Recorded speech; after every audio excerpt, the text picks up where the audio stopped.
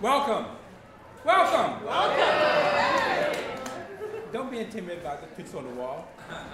The place today is occupied. So, one of my goals in the Museum of Moving Image is to preserve, protect, and explain the history of art and culture.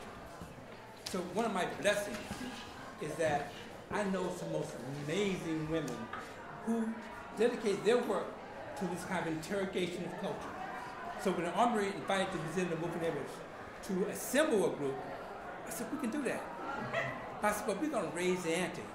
Because rather than be a stage 20th century panel, we were going to embrace hip-hop culture and make it a Cypher. And so,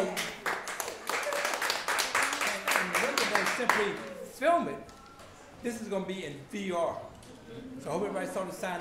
You are in it now because we're shooting 360. So, in the tradition of openness and freedom, the male in the room is going to step aside and let the ladies, they got your mic.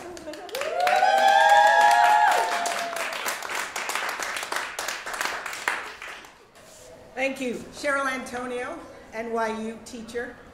Today, we start with the past. Whose past? Our past? Is there a shared past? Let's find out.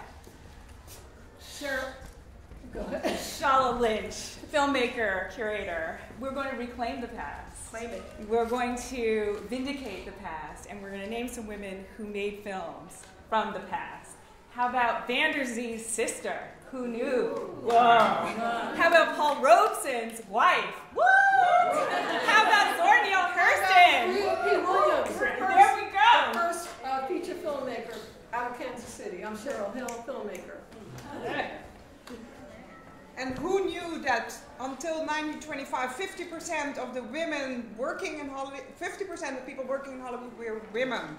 And only when it became more expensive and Wall Street entered, the men came in. 50% behind the camera, writing, making the work, director were women. And probably underpaid. So we stand on the shoulders, particularly people like myself who are producers, we stand on the shoulders of Maria P. Williams and Toussaint, Madame Toussaint. Monique Curnen, actor, creator. I use my past to redefine my present. Maria on Sesame Street was the only representation of someone that I could look to that seemed some reflection of myself. And I went through a phase of, turning down a lot of maid roles, but here I am now to change that story. And so that's how I am using the past to redefine the present. I am Toni Sterrett. I'm a filmmaker, also actor sometimes, and I think about the past. When I think about the past in film, I think about how women were represented, and usually as props. So my work is to make sure that that changes, because we can do all things that men can do, whether it can be anything. So I think that we need to start changing the way we look at beautiful women, because we are not just props, we are brilliant. Yes. Racquel Gates, scholar, College of Staten Island. I want us to think about the ways that even the way that we talk about the past is informed by a certain type of sexism. The fact that we talk about directors and not the editors, the screenwriters, the costume directors, like Edith Head. Why aren't we talking about her as an auteur? All of that is defined by men. And so the language has to change and the framing has to change, as opposed to just thinking about how we slot women into those spaces. Yeah. I'm Brandy Monk-Payton. I'm an educator, scholar, and I'm here to talk about how the archive is present with us every day. I'm here to talk about the actresses. Ruby Dee in 1966 said that black actresses were tattered Negroes, that they were tragic and needed to be visible, and so we're here to bring that visibility to them. Yes. And speaking of the archives, the Schomburg Center for Research in Black Culture, Ruby Dee and Ossie Davis archives, Oscar Michaud's archives, Kathleen Collins archives. Speaking of Kathleen Collins, I produced her first film and her film Losing Ground. And Kathleen Collins was a person who was trying to bring a different image to the screen. She's a complicated person. We have a complicated relationship, but nevertheless, she's somebody that we should honor because she brought the real past of maids, and she, in her film Losing Ground, she really wanted to bring forth a different kind of woman, a woman who was a scholar, who lived a complicated life. She wasn't a servant. She wasn't subservient in any way.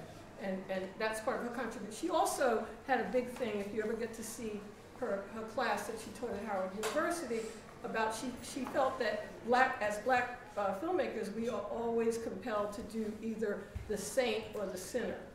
And we don't just deal with everyday, ordinary life. And that's something that, that's the past, not that far in the past. Except the documentary filmmakers, Madeline Anderson, I Am Someone. Madeline Anderson was one of my teachers. But isn't this the truth? But isn't this the truth? We should be telling the stories of the brothers and sisters, the sisters that came before us, so we know them, so we have their names. It's not just about the Google going to the archives. We should have present the 100 women. Make the invisible visible. Yes. The invisible visible. I think one of the things we should talk about with the past too is that the past seems so far away and unconnected. So when we think about filmmakers, people say so-and-so is a pioneer, and they're not. They were the pioneers, but what happened in between is what we have to mend. You know, the lack of funding, because that's a big thing in independent film always, and particularly with us. Yes. Well, I'm a self-taught filmmaker, Ursula Liang. I do documentaries, and my past, because I'm self-taught, is very present. I watch films like Shola's as part of my self-teaching. And speaking about archives, I come from the Asian American community, and archives have like a real problem because the value of certain stories has not always been the same for different communities. Recently in Chinatown, Mocha, the Museum of Chinese Americas, suffered a great loss because there was a huge fire in their building, and thousands of archives may have been lost, physical archives. And my community is a community that doesn't, that museum was started because men had been walking around and seeing that the stories of these communities were being thrown out in the trash. They literally were pulling out things from the trash to be able to preserve them, and now some of that could be lost. But we have a lot of people in the community that don't realize that our own stories are valuable because they're not being valued by the greater work of the community. And they are the vindicating evidences. So I had to name the past. So scholars before me, Donald Bogle, awesome, my friend, gave me a past, right? Blacks in American film and television. Mulattoes.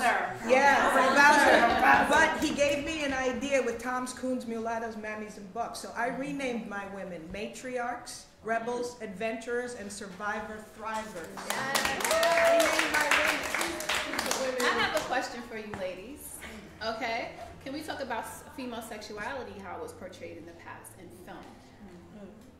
Got to talk about Wesley Snipes, Tu Wong Fu. Seen it? Thanks for everything, Julie Newmar. We can also talk about Tangerine. We can talk about Pariah. But we can also talk about in the past how the women were either desexualized, they didn't have sexual, or hypersexual. Yeah, they were the hypersexual or no sexuality. There was a contract, and I think either Hattie McDaniel's contract, she could not lose weight. She did not. She had to gain weight. She had to be unattractive to certain people. I think Crossover. Gabri Christa, I didn't say that before, filmmaker, choreographer. I want to call in the room all the sisters from the continents, the Caribbean, Africa, diaspora in general. They're also here, and they've been Losing palsy. Yep, exactly, Martinique. Yes.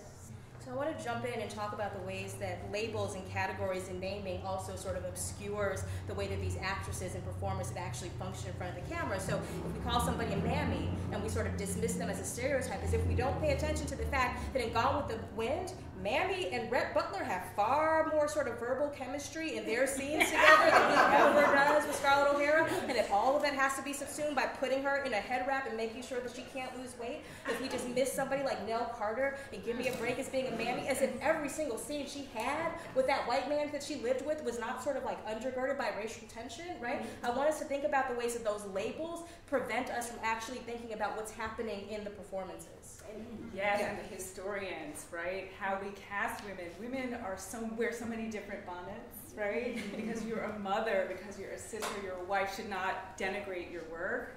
one. Number two, also that behind the scenes, the work behind the scenes as producer, as editor, as etc. Yes, and I want to touch on what you said. When we talk about representation in the Mammy, when you said that, I started thinking about the fact that that had to be intentional, because black women have never really been framed as sexual unless they looked a certain way, like a tragic mulatto. But what I learned from Dr. Leonard Jeffries from City College is that whoever controls the images controls the self-esteem, self-development, and self-preservation of a people. So now I'm kind of jumping ahead. We're in a time, we're in an era where we can make our own content and we can control the narrative, and we must, still we will.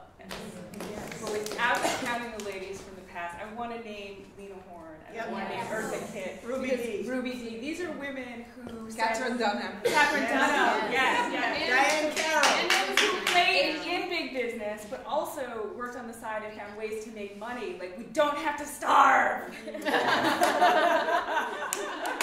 And that doesn't take away from our art. And Nina Mae McKinney. Yes. Think about saying the name of the actress, not the name of the film. Say the name of the actress. You mean like Carmen Jones? Yeah. Just say the name of the film.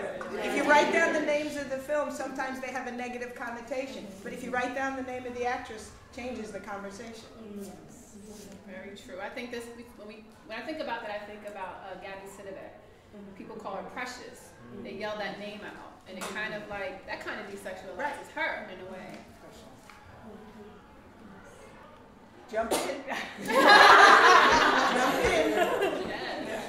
I just want to give a shout out to Sheril D and the Watermelon Woman, which I just taught this past Friday, and just thinking about the ways in which lesbian identity has been on screen. That first feature film, which is really amazing, but also thinking about the Mammy and thinking about deconstructing that gaze is really important.